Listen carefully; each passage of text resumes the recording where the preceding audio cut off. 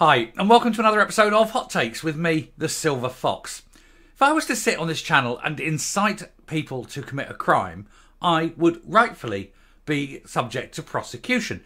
If I was to say to people, go out and do this, I'm asking you to go out and commit this particular crime, the police would be knocking on my door, I would be arrested, prosecuted, and spend time in jail, especially if that crime was quite heinous, like, for example, go out there and take the life of someone. If I said, go out and take the life of all, and then insert whatever the group was, it would be seen as a massive hate crime. So why is this American singer, who calls himself Precious Child, but in actual fact is just a ball bag, which is odd because that's what he's got between his legs. He pretends to be a lady, but he's actually fully ball bagged. And he's calling for people to go out and kill what he calls TERFs. That is to say, he's inciting people to go out and kill other people because he doesn't like their views on the safety of women. So we'll take a look at this and we'll wonder why he hasn't been arrested and prosecuted for incitement to commit crime. Here goes. Right, now I do know he is American and they do have a different legal system and they have a very strong First Amendment about the right to free speech. But the right to free speech does not extend to shouting fire in a theatre, and it certainly does not extend to incitement to commit crimes. And so he can quite very easily be arrested and charged in the United States with this. But here he is, sad little sack that he is, little cockwomble, and he doesn't like the fact that JK Rowling stands up for the safety of women. And so in his little sad mind, he's calling for her to be ended, So anyway, JK Rowling threatened by an American trans singer, all we need is mentally ill, tiny cocked individual who can't deal with reality, who desperately needs psychiatric help to get over himself. And he rages and urges his fans to end the life of a TERF. The Harry Potter author has become a controversial figure around the world. No, not really. I don't find her controversial at all. I think she speaks perfect sense. Controversial to some very, very tiny minority of sad people who fail to understand that they aren't actually gender dysphoric. Merely, most of them, what's the word? Mentally ill. Some of them are just looking for attention seeking, But they're all of them very, very sad individuals, aren't they? With no friends. That's the thing. No man would want to be with them because they're not a woman. Gay men don't want to be with them because they're feminine. Gay men like, proper men. Real women don't like them because real women like real men. And lesbians don't like them because lesbians have very little to do with cocks. So they end up having to shag each other. And they don't like that either because 99% of them are straight men who like to wear dresses. They're all gynophiles. Just get the hard on when they dress up in ladies' underwear. That's all they are. Pervs, mainly. And also 10 times more likely to be sex offenders. But that's a different matter anyway. So anyway, a trans singer has been blasted after a picture of his allegedly threatening JK Rowling went viral. Sad Child also performs such songs as Turf Killer while also calling on his fans to kill gender-critical women.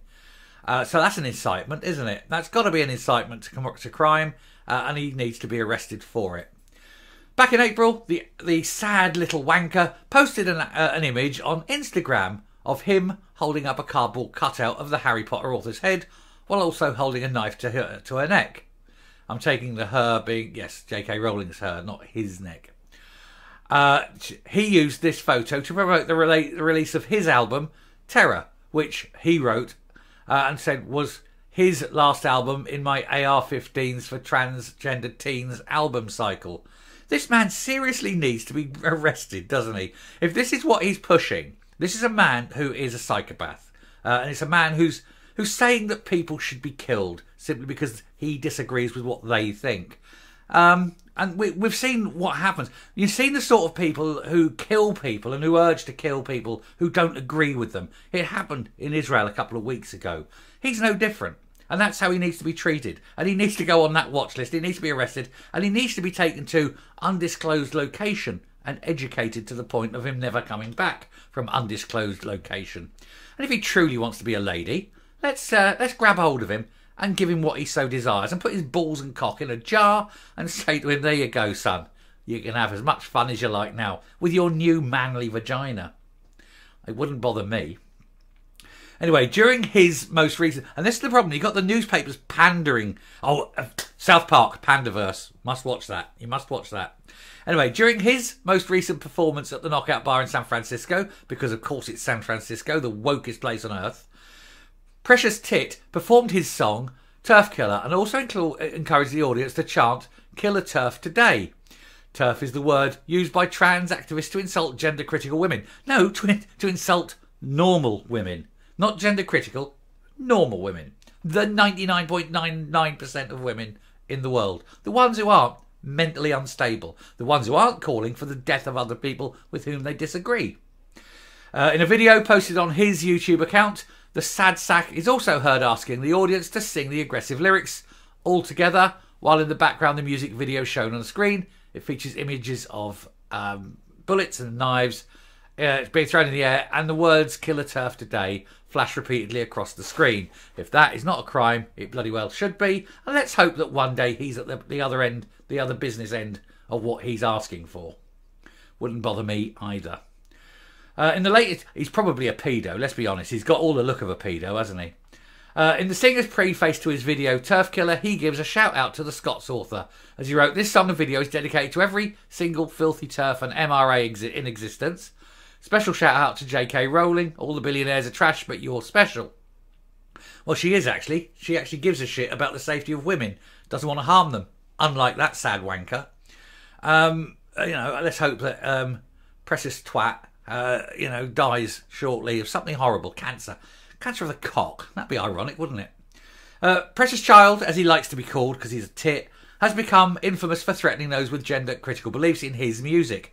Earlier this year, he released a video for Pride Month entitled Violence or something, because he can't spell, which features masked trans activists, more mad, mentally ill people, posing threateningly with a variety of weapons, including a sword, baseball bats, an axe, and Molotov cocktails, while he sings "Show 'em the Vi or They Will Silence." What a sad little... If this is your life, it's very, very sad, isn't it? And you wouldn't do it where there was real men. No. Has to hide behind all the woke crowds because cowardly. Tiny cock, cowardly. No balls. Wants to be a woman. Hasn't even managed being a man yet. Anyway, I'm not going to go on and read the rest of this. He's just a sad wanker. Look at it. And look, got to do that little downward look like that, haven't they? Hide that big manly Adam's apple. You can just almost see the growth coming through there. What a prick.